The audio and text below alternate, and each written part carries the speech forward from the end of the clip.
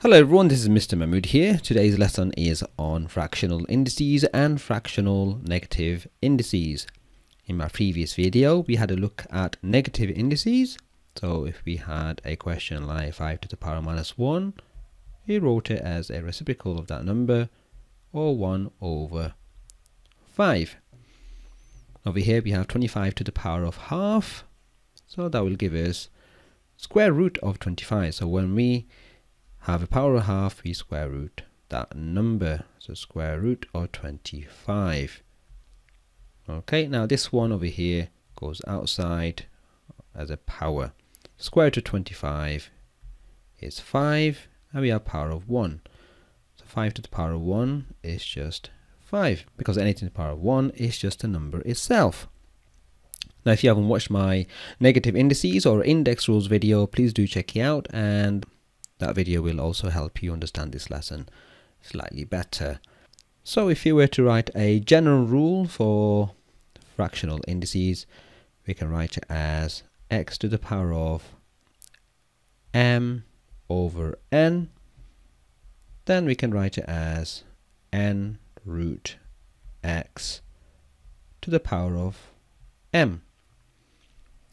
So let's have a look at the next question. 8 to the power of a third. So the 3 will go outside the root, so we have a cube root of 8, and the 1 goes outside the brackets as a power. So cube root of 8 is 2, and 2 to the power of 1, and 2 to the power of 1 is just 2. Let's have a look at the 125 to the power of a third. Again, it's same as 8 to the power of a third. So you have a go at this question. So if you want to pause this video, pause it, and I'll post the answer in a few minutes. Okay, I hope you had a go at this question. So we have cube root of 125 to the power of 1, and that gives us cube root of 125 is 5, and 5 to the power of 1 is just 5. Now with this one, we have 16 to the power of 3 over 4. Now we've got a 4 in the denominator, and from the rule we've seen that the denominator goes outside as a root. So we've got a fourth root. So we're going to find fourth root of 16 to the power of 3 goes outside as a power. That gives us, sorry, that's going to be 2. Because 2 times by itself 4 times gives us 16. So 2, and then we have 2 cubed, and 2 cubed is 8. With this one, we have 8 over 27 to the power of 2 over 3. So we have 3 on the denominator. So we're going to do cube root of 8 over 27 to the power of 2, or squared. Cube root of 8 is 2. Cube root of 27 is 3. And then squared. So we square 2 is 4, square 3 is 9. Okay, I hope you understand this fractional indices. If you like this video, please do hit the like button, and if you haven't subscribed yet, please do consider subscribing. Next, we are going to look at the fractional negative indices. Okay, fractional negative indices, we have 3 examples here. Now, we've seen in negative indices examples in my previous video that we have a negative indices. We write it as 1 over 5. So that's an example of a simple negative indices question. Now, because we have a fractional negative indices here, we're going to do the same thing. So we're going to flip 25 over. So 25 reciprocal is 1 over 25. And then write it as a power of half. Now because we flip the number over, we are going to change the sign of the fraction into a positive. Now we're going to do the same as before, as we've seen in the previous examples. We're going to find the square root of 1 over 25, so square root of 1 over 25, and then we have a 1 here, so 1 power of 1 goes outside. So square root of 1 is just 1, square root of 25 is 5, 1 over 5 to the power of 1. So 1 over 5 to the power of 1 is just 1 over 5.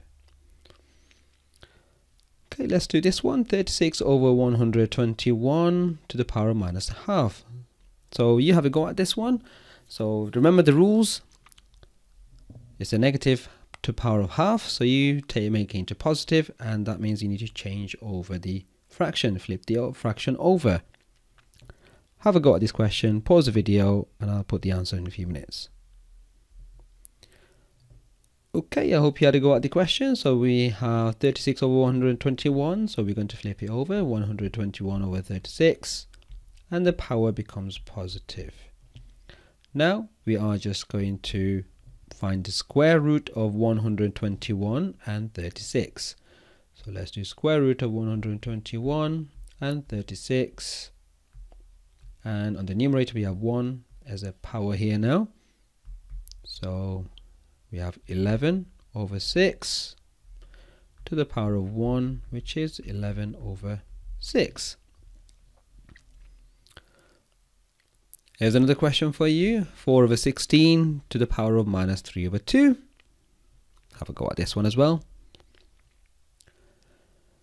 Okay, so let's say we have a negative power, so we're going to flip it over. 16 over 4 to the power of 3 over 2. Don't forget to change the power sign into a positive because we flipped the fraction over.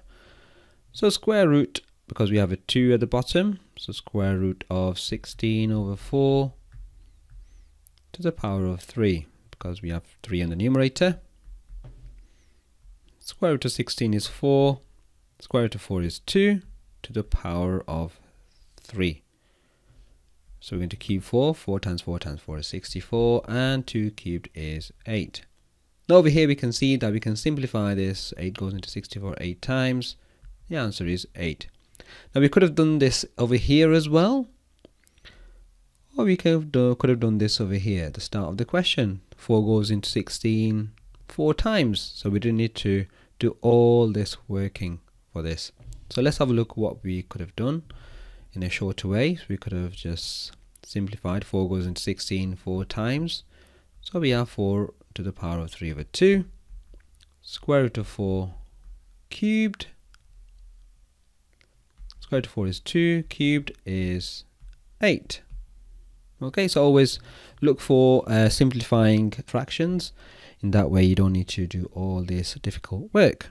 Okay, I hope this video helps you, and please do consider subscribing. And in the next video we are going to look at some exam style questions on fractional indices and fractional negative indices, and also some simple negative indices questions as well. Mr. Mahmud, helping you do better in maths.